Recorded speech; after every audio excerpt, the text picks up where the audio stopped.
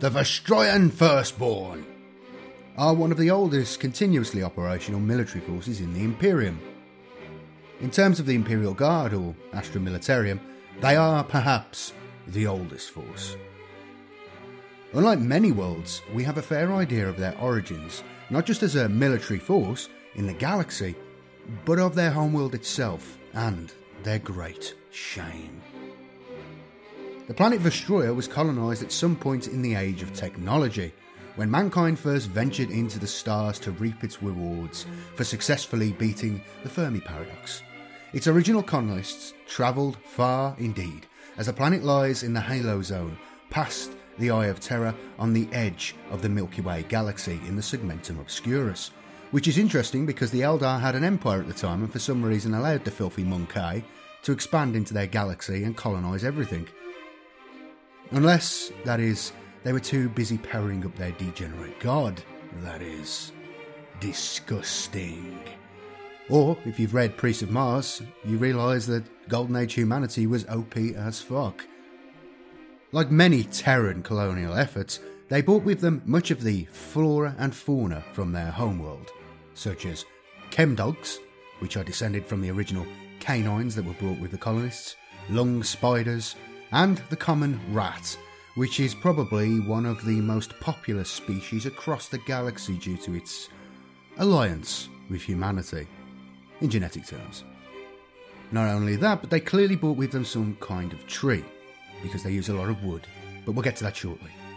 Oh, and there's clearly some kind of bear-like creature for all those fancy hats.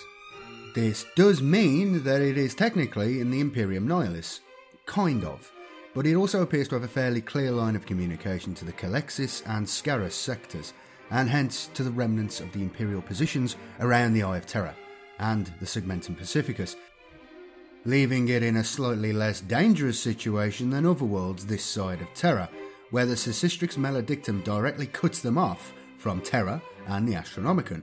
But don't worry about all that kind of thing, that interesting detail, because GW isn't. Primaris!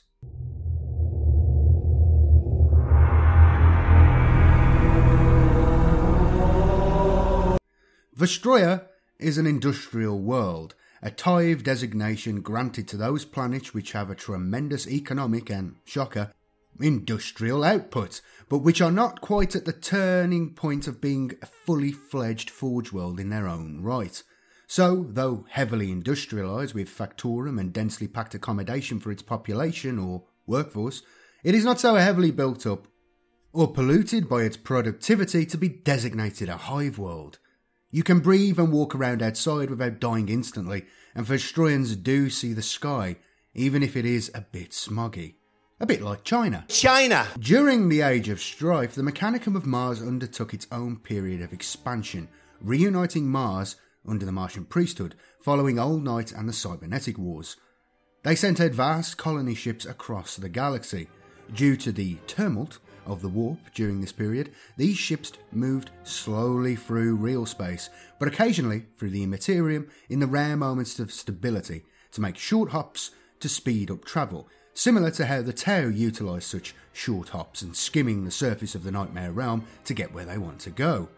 They eventually settled on worlds and founded what would become Forge Worlds of the future, on unpopulated planets with sufficient resources, or planets which had been or still were human worlds, no doubt taking advantage of information and data they had mapping the galaxy within their archives from the human empire that was, that they had gathered on Mars and the Sol system in general, as they occasionally invaded Terra and other human settlements in search of technology and records that had survived the Great Calamity. In addition to settling the Forge Worlds, these Forge Worlds also expanded into pocket empires loyal to Mars, allying with other human worlds and civilizations in the vicinity, either ruling over them directly or trading with them as they needed to import resources, inevitably to keep the forge fires going, and continuing the Omnissiah's work. These pocket empires held firm until the Great Crusade, when the armies of the new Imperium, the alliance of Terra and Mars, went forth and reconnected with these existing Martian holdings and their enormous industrial capacity, which went a long way to spurring the crusade onwards as each Ford world and its miniature empire was absorbed within the borders of mankind's new realm, thus allowing the supply lines to be significantly shortened, enabling humanity to push ever onwards. Convenient that. Really makes you think. Almost as if someone had a plan. Now, during the expansion of the Great Crusade, there was a certain amount of jockeying for influence and control of the various new territories and planets as they were made compliant.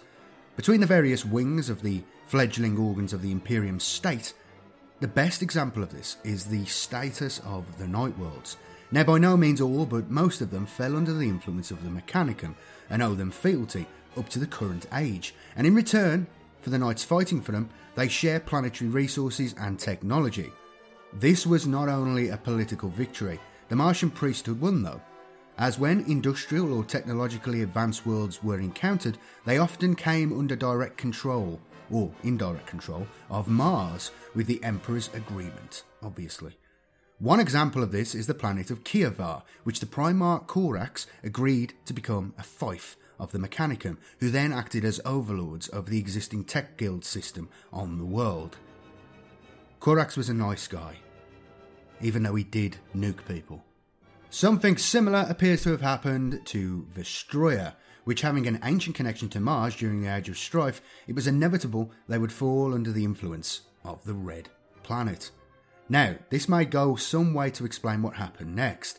As the heresy broke out and brother fought brother and worlds burned, the Vostroyans, under the influence of the Mechanicum on the planet, decided to wait the war out and see who won.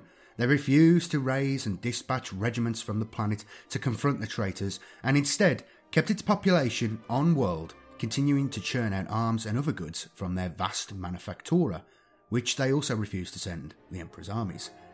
That's what the stories say anyway. There is some dispute due to the sources available and vast amounts of time that has passed since that age. Some tellings of the tale say that Vostroyan stayed loyal and determined that they were better use to the Emperor's armies, keeping their population at work churning out war material. One of the other reasons for this may possibly have been the fact that being on the very edge of Imperial space, they may have only just been brought into compliance, say just before the heresy began, which meant they had less devotion to the Imperial cause, a reasonable excuse to explain their motivations. Whatever the cause, and whatever the case, once Horus was slain, and the Great Scouring saw the battered Imperium reconquered by the vengeful Imperial armies, order began to be restored, as well as galactic governance and accounting. The Vostroyan leadership may have hoped that following the destruction of the heresy, they could get away with their refusal to send troops. And that was not to be the case, however. Rabute Guilliman, effectively the ruler of the Imperium at this point, confronted the Vostroyans.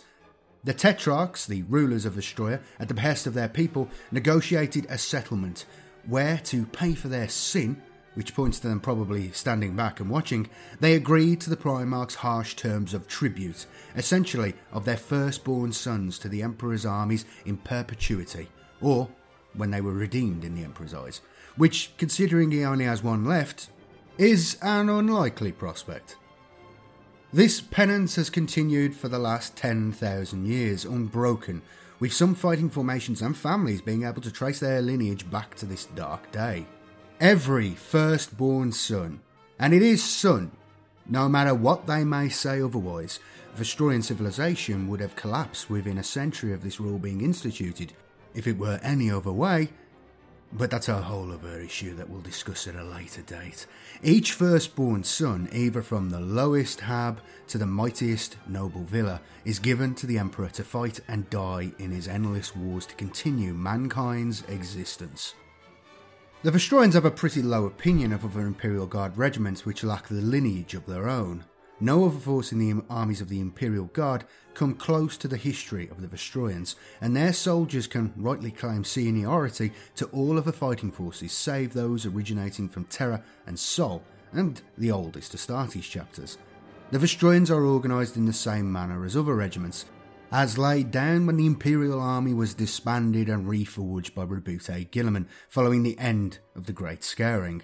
They are grouped in regiments, mostly infantry, although they can be rightly considered heavy and elite infantry compared to many of the rabbles recruited by the Minotaurum.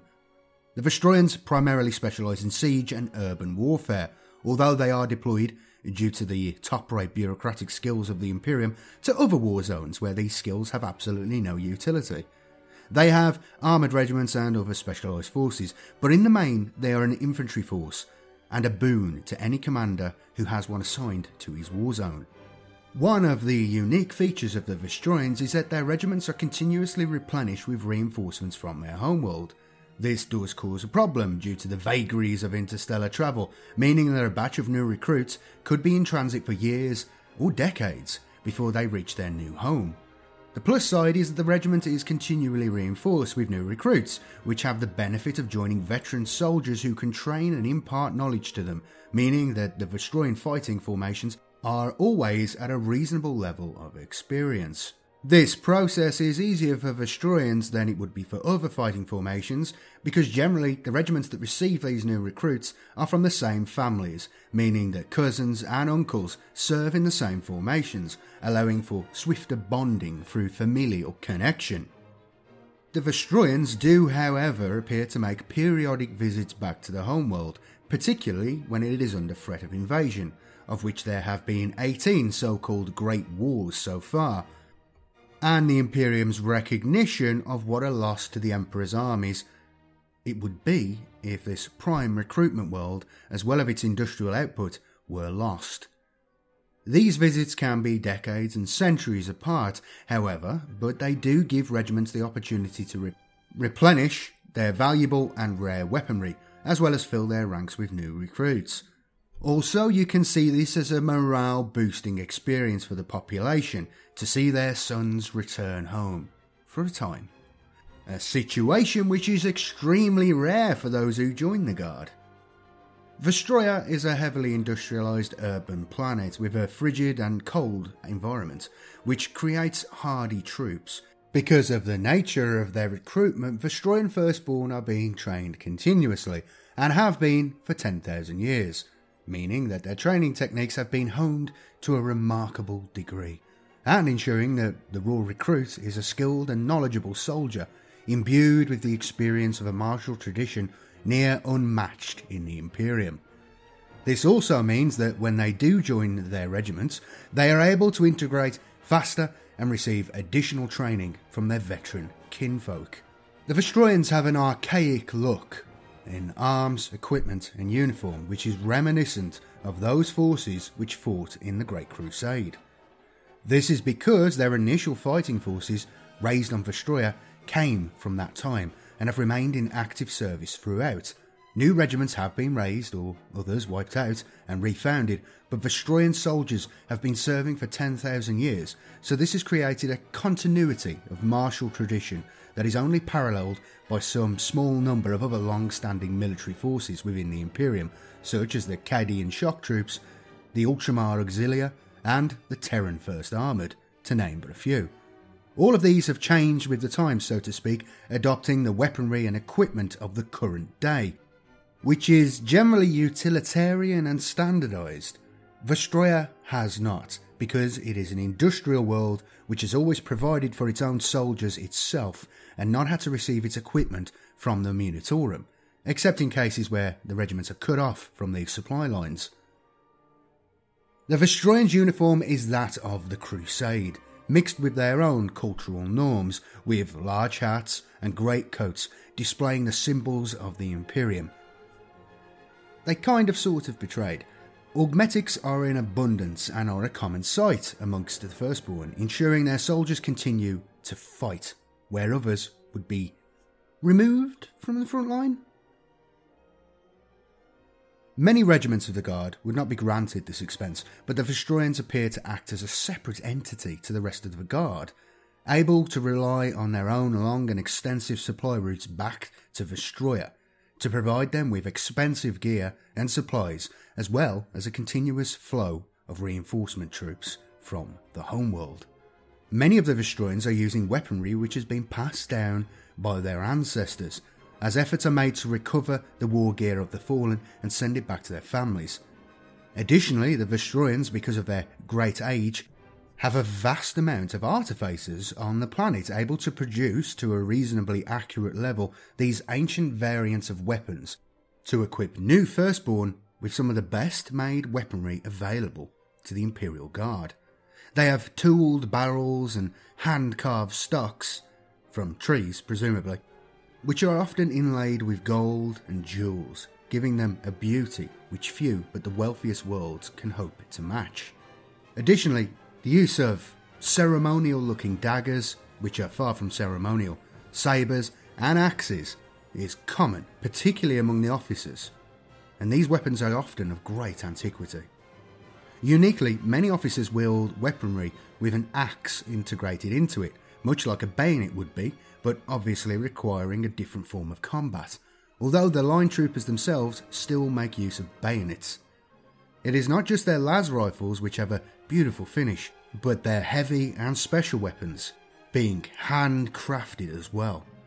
And all these weapons are built or maintained on Vostroya, using their 10,000 years of experience to give a local flavour lacking from many other regiments. This goes for their armoured forces as well. For instance, the Baneblade of the legendary Vostroyan tank commander Demetrian, whose interior is covered in etchings and whole friezes of artwork. Because of their appearance, they speak to the people of the Imperium and represent a vision of what the glory of the Imperium is, as if they are heroes from the past, walking in the present, looking like the warriors who once fought at the Emperor's side. Because of their great length of service, they have fought across the Imperium in many of its major campaigns. The Vostroyans at the end of the 41st millennium were active across the galaxy in nearly all major warfronts. 3 notable areas, however, stand out. The fall of Medusa was a vast military campaign undertaken to evacuate the world of Medusa 5 from a rapidly expanding warp anomaly, which drew in nearly every foe the Imperium has, together with elements from nearly every wing of the Imperium itself. Without getting too in-depth, Medusa 5 is in the Segmentum Ultima, or was, sat on the edge of, and to be frank, the only reason it was founded was as a way station or supply depot for ships attempting to use the Devil's Slingshot, which was a warp anomaly which allowed ships to make a warp jump, which would take years, in weeks or months. It was named in honour of the Iron Snakes chapter, which had originally overseen the defence of this world, or the 2 worlds originally, during its colonisation. Now, that warp anomaly was expanding, and in hindsight, this was most likely as a result of the nefarious plans of Abaddon the Despoiler to create the Sesistrix Maledictum. All would die on the planet, and the Imperium actually decided that was a bad thing, and something should be done. A large Vostroyan contingent under Lord Marshal Graf Harazane, who would be the overall Imperial commander for the campaign, fought a holding action against the Xenos. And when I say that, I mean pretty much every single kind of Xenos in the galaxy, as well as traitors, to evacuate the people of Medusa, which they succeeded in doing. Vostroyans had a heavy presence in the Ultima Segmentum, despite it being on the other side of the galaxy, and they would be more effective operating closer to home and perhaps the Eye of Terror, but it makes as much sense as anything else these days. Vigilus!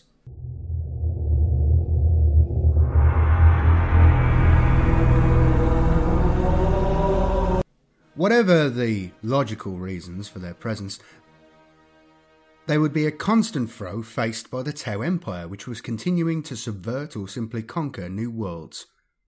On Medusa 5, they had been present and countered by the Firstborn. The same would occur on the world of Nimbosa, where the Vostroyans were one of the only Imperial forces with the strength to resist the advancing Tau Third Sphere expansion efforts, which took advantage of the Imperium shipping out most of, well, pretty much almost all the garrison forces there to counter the advancing High Fleets.